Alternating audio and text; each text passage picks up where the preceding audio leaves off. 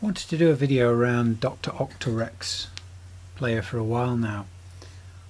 Old school Reason users will probably remember it as being the Dr Rex player originally in Reason.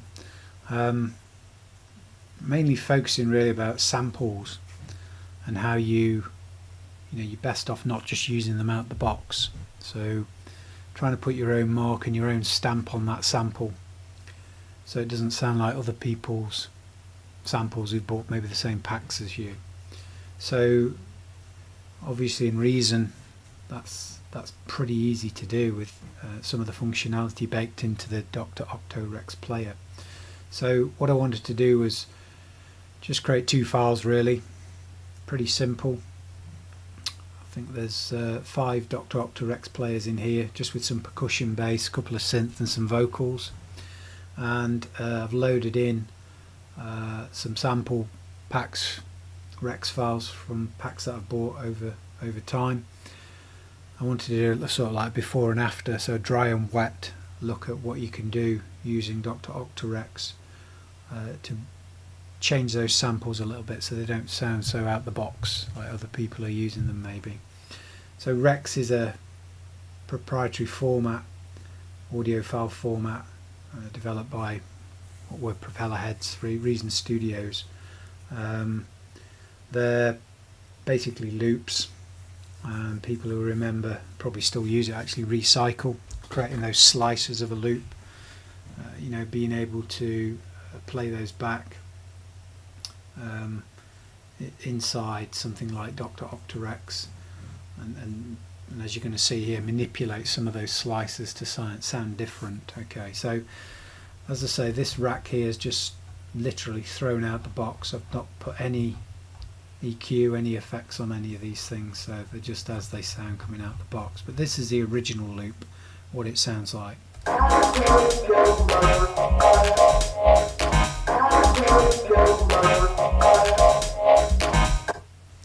Okay, so somebody else who's got that pack, can't remember if they're all from the same pack, they might be from a combination, but chances are somebody could throw together very similar sounds, come up with a track that sounds similar to your own. So I think it's important when you're using these stock samples that you put your own mark on those things, and I'm going to show you how you can do that now.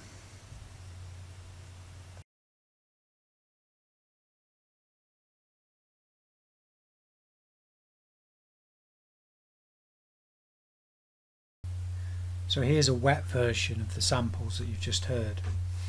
So this is where I've selected exactly the same loops that you heard in the first clip, but I've used some of the features inside the Dr Octo Rex to manipulate them a little, to put my own stamp on them. And there's lots of things you can do here, of course, in Reason by using insert effects to change the sound, but there's some quite powerful features baked into here that you can use without even touching any of those. So I'm just going to play this clip so you can hear a difference. So there's exactly the same samples that were used in the first clip.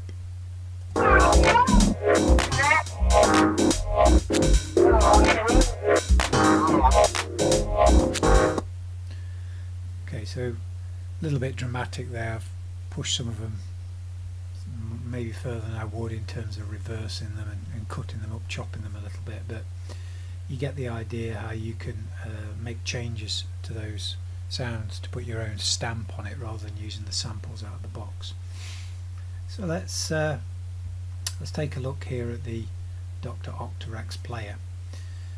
So kind of working from top left down to bottom right, we're not going to cover everything, we'll just cover some of the features that are important for manipulating some of these Rex loops and the slicers within them.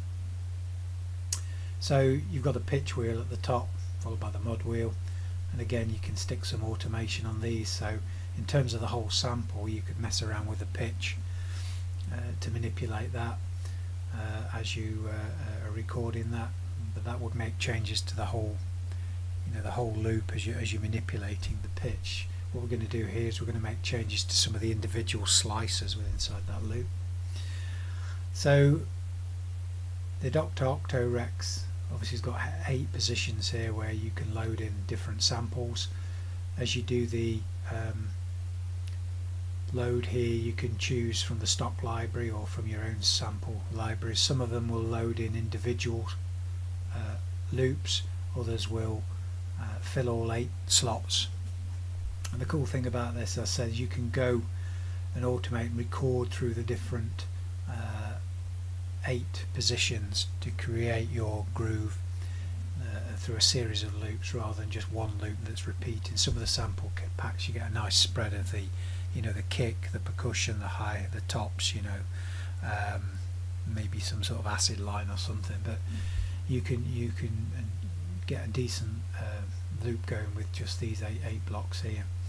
So obviously you can save a patch once you've made some of these tweaks to it here and recall it with all those different settings that you're going to apply. So for those who've used Dr Rex before, you can obviously enable it for playback mode here, so this is playing it just within that device. So this is the percussion loop that I got, and there's some slight differences to this. You might hear a couple of the claps are pitched down a little, and at the end you'll hear it pitch up there briefly. So how's that happening then? So inside this select and load slot, select loop and load slot here, there is a you can see the individual slices of this loop playing through. Okay, just down to the right here there's this slice edit mode. If you enable this, you'll see the system, the little system at the bottom beneath the slices changes, and this is where you start to get options where you can tweak some of the values in here. So you can see currently I'm on pitch, and you can see here I've pitched down a couple of the slices within that loop and then pitched it up at the end. So if we do more of a dramatic pitch up and make it more of a deeper pitch down,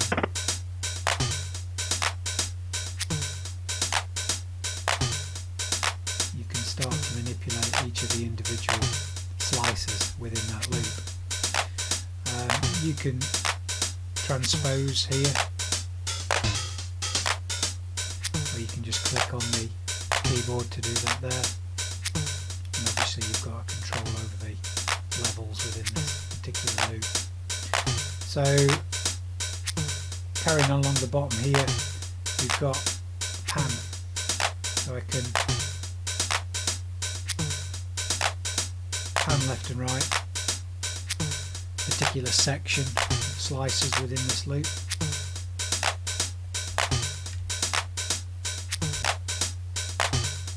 Carrying on from the bottom, we've got the levels, so you can completely cut out a particular slice here, so you can take that out completely. So again, you're mixing up different from the original slices within that loop. We've got a decay option here, so you can decay elements of that slice as we move through it, and drop that back in. So again, totally taken out there. Just slightly hear it there. Pop it back in. Reverse, you can see I'm actually reversing a particular part of that loop, and if we stop this for a second, we go further down, there is one of the synths that I put in here as a good example of that. So here you can see these three at the beginning of the loop, and the three here are actually playing in reverse.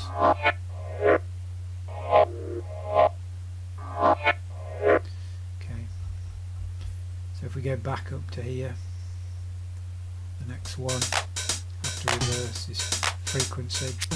So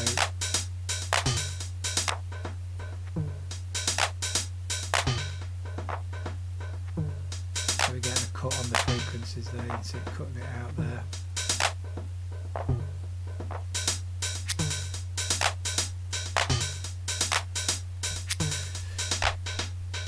So Alt, if you drag these out here, from the selection that you've chosen it will play a different pattern essentially of the loop.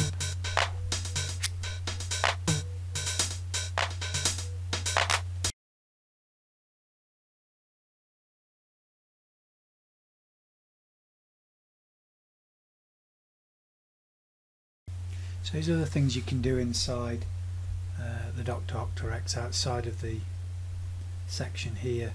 Obviously you can mess around with the pitch, but this will affect different parts of the slice as well if you automate it. So in here you can, maybe through recording there, you could actually capture those changes in the octave as you were recording, or you could right click and do the automation. So there's a slight bit of automation on the last vocal there where I'm dropping down the octave on the vocal. So if you see here and I play this back, you can see here it drops down an octave, and you can see the automation lane that I've got down here that's causing that to happen. So that's the only thing that I'm doing outside of the slice edit mode, but of course you could achieve the same thing inside the slice edit mode as well, of course, by just dropping the pitch down here inside the pitch section. So of course other things you can do in here, of course, is changing the frequency here.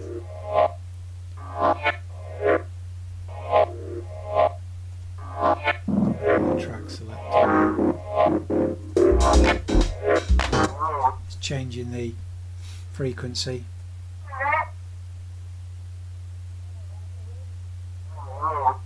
Changing the level of that, maybe altering the attack.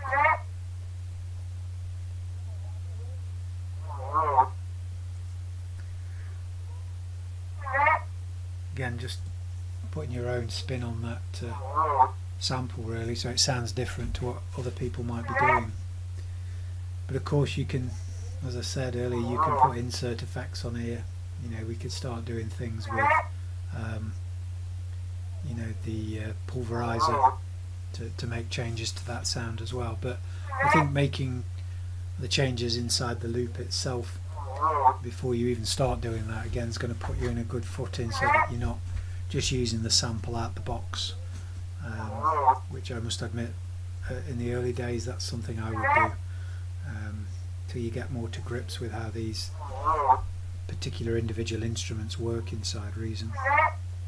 So just for those that haven't used the Octo Rex too much, how do we get this into the sequencer? So of course while you're auditioning the sound, you're looping it here and listening to you're auditioning the sound before you're ready to lay it down. So just making sure the vocal lane is selected in the sequencer, we can right click on the Octo Rex and do copy loop to track, and it will put that into the sequencer lane, and it will now play back. Bear in mind it's playing back there with the tweaks we've already set inside the Dr Octo Rex. Okay, you can leave this like this, but you're going to get it playing. It'll sound loud because they're both playing, so you normally would turn that off once you've copied it into the sequencer lane at the bottom. So of course you can automate any of these dials in here, so you can right click and create an automation lane. So like here I might want to automate the filter frequency, so you see we get another automation lane down here. So I can use the arrow tool, draw in a automation box ready, and then I can use the mouse here to actually fade in the filter frequency as that vocal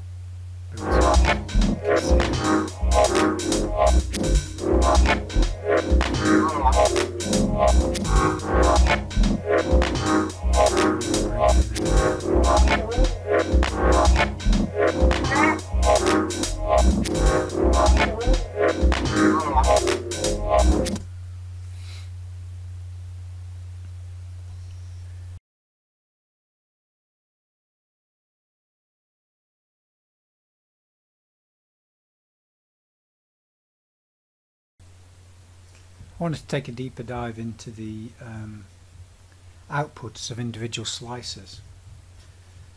So we were taking a look at slice edit mode here, and one of the last sections in here was the out option. So what I'm going to do here is we've got a standard out the box loop from Reason Studios.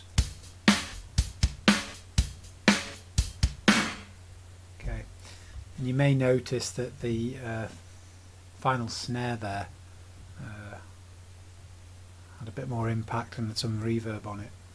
So what you're able to do here is in slice edit mode, there's the last option. We've taken a look at a few of these other ones, is the out option here, and we know the number of these slices. So as you're working through each slicer, you can audition it by holding down Alt. So what I'm doing there is I'm just picking out the snares, and so if we take off slice edit mode, we can look at the number of each slices here. So this is the snare at 3, then at 7, 11 and 15. So if we look at slice 3 here,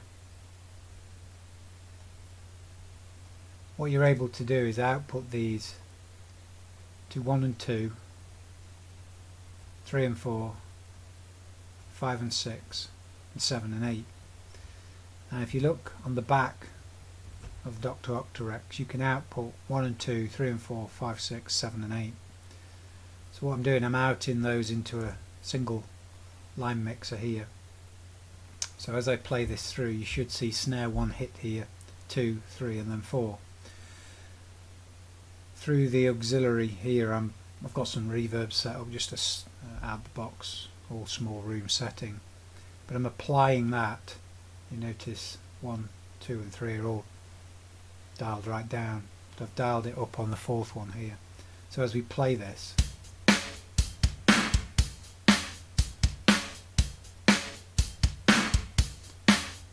that I can put some more verb on, change it.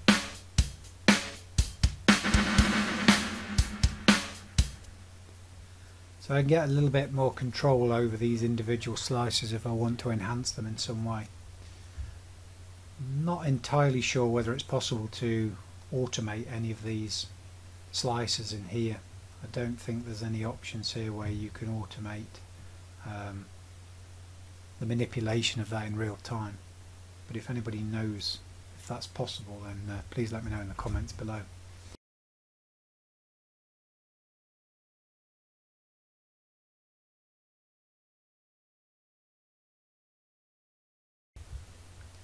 Just one final tip here is when you've been manipulating some of these values in slice edit mode.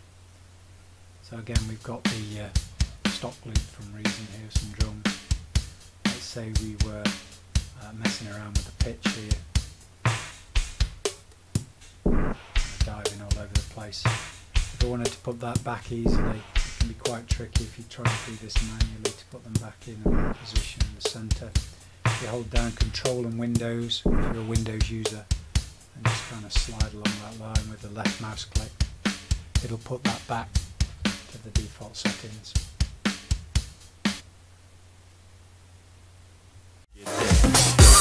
down, down.